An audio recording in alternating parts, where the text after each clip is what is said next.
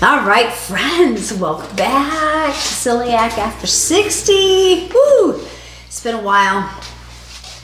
Okay, so I know one of the videos we talked about, I was working on fungal. Oh my goodness. So he's got an article, Dr. Davis has an article on his Infinite Health Circle. And then he has this book, and he talks about the essential oils. Okay, now, what I love about the Infinite Health, it's the latest and greatest that people have found. So, I mean, we're always working, well, he is always working on perfecting what's out there in the book, okay? Trying to help us. He's working on helping us get better, and I just thank you for that. Okay, so let's talk about the essential oils. Let's talk about where I'm at on that. So I've been doing the olive oil, and I do mild because the other one is woo in your face, and it's hard to get down, it's hard to pellet. So in his book he's saying like 4 drops, but you start low. You start with 1 or 2 and then you work your way up. Okay, so I've been doing that. I've been doing really well. I've been trying to separate them from my SIBO yogurts that I'm making separately, and it seems to be doing better. If I have them too close, it seems like I have a little sword fight in my gut, and whoa, so I have to back off. So that's what I found. I've got a bunch, been trying to try different ones. Now I know that the cinnamon oil is like #1. And he talks a lot about the oregano. So yeah, so it's kind of up to you what you think you can palate, and it's hard when we're trying to get better. It's hard for me, the bloating, and it's like you don't want to bloat. It hurts. It's very uncomfortable. So, but this has been working.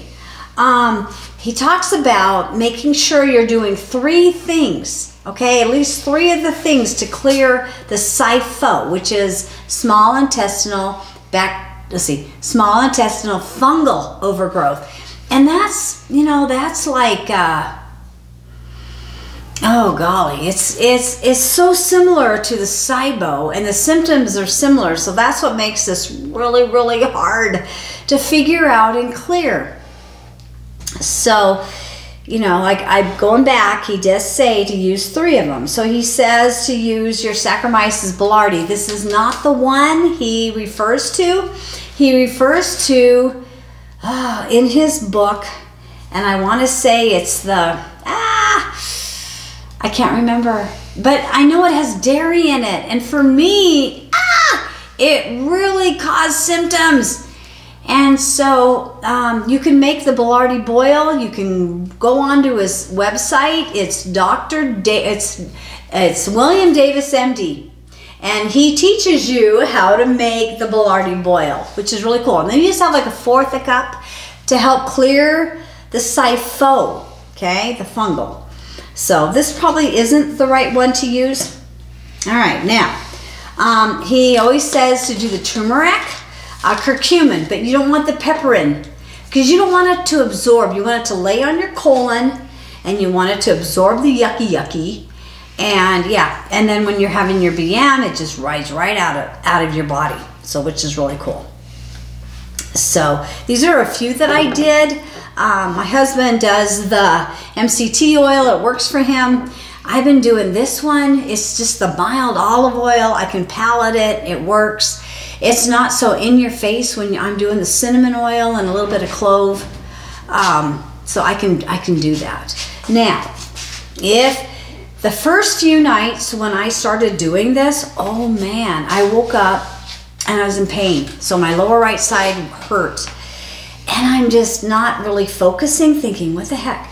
So I went ahead and did my, it's called the activated charcoal, and this will be your friend. You don't want to do it all the time. You only want to do it when you absolutely have to, because it will suck up your nutrients, okay? But this is a really great tool that you need in your toolbox. This is something that I really, really, really needed. and used, and it was very helpful. Okay. So yeah, so when you get those, you know, so you will, you know, when you're clearing this stuff, I got the fermentation and the pain. And for me, because I've been doing the clove tea, it wasn't pain like it used to be. It was like this dull, nasty, yucky ache. It was like an aching pain. And this just took it away. It was just, it was good. This stuff is really good. I got it from Sprouts. It was like 10 bucks, and there's like, what, 100 in here? Yeah, and I believe they say two capsules. I don't weigh much. I don't think I weigh 100 pounds yet, so I just take one. It works. So play with it. Everybody's body's different, and play with it, okay? So yeah, this is just a touch base on, we've got to work on our fungal friends. Same symptoms as the SIBO, just you're gonna have to dig deep.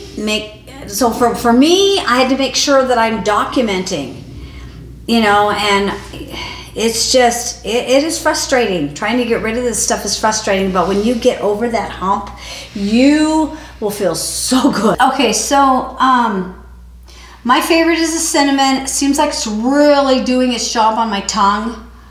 Okay, and so I'm just doing just like 3 drops, and I'm diluting it in the olive oil. I'm doing mild, as you can see it.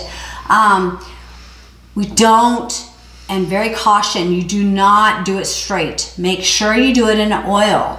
So you've got the MCT, you've got the olive, there's other oil, coconut oil, there's other oils you can do this in. So make sure, do not do it by itself. You will burn your throat. We do not want that. We need to get better. We don't want to do anything that will delay our healing. Okay, guys? Or friends? Okay, so I'm gonna go ahead and put just a double. Okay, that's enough.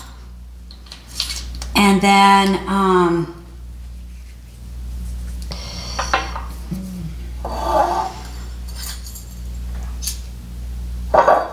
and a little bit of the olive oil. You can stir it if you want. I don't. I'm just gonna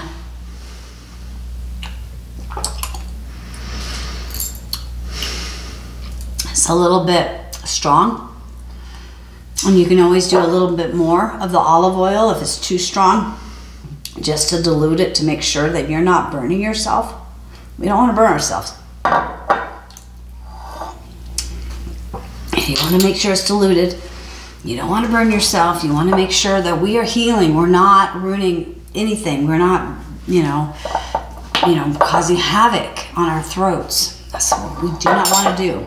So, and he says that in his book. He says, do not use a carrier. Use a carrier, friends. So, Dr. Davis suggests twice a day. What I've been doing, I've just been doing once a day. I like to have my yogurt in the morning. I've been kind of switching off between the My Rooterai one morning, just like maybe, you know, a little bit, half a cup. And then the next morning I'll combine all of them. The My Rooterai, the Algacerai, and the HU58. And so I'll do that the next, but my healing, I'm really progressing really, really well. I haven't had the pains, the trapped gas. So I just feel like I just kind of want to back off, slow it down a little bit, see how I'm doing. Yeah, and then just so what I'm making sure, because he's saying three different methods, friends. So the turmeric, no pepperin. This one's a good brand now. Okay, I'm not affiliated again. This one I found that's really good. And the Saccharomyces boulardii. And we'll put it in the description, the one that Dr. Davis recommends. It does have dairy in it.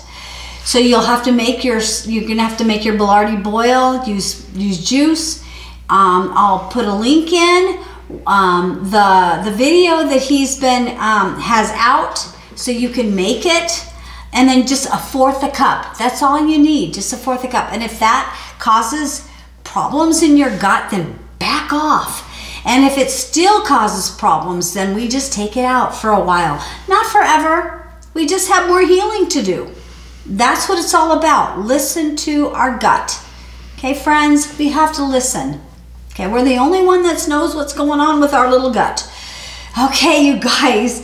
All right, hopefully this helps. Don't forget, if you do have bloating and pain, this is amazing. Charcoal, it'll take it away. Don't do it a lot because it will take the vitamins and minerals. It'll suck them all. They will not absorb in your body. So, but this is a really good tool. Okay. Again, I'm not affiliated. I just want to share and help whoever needs help because this stuff is awful and we need to get better. We have a life to live. All right, you guys. I love you. Mwah. Have a great day.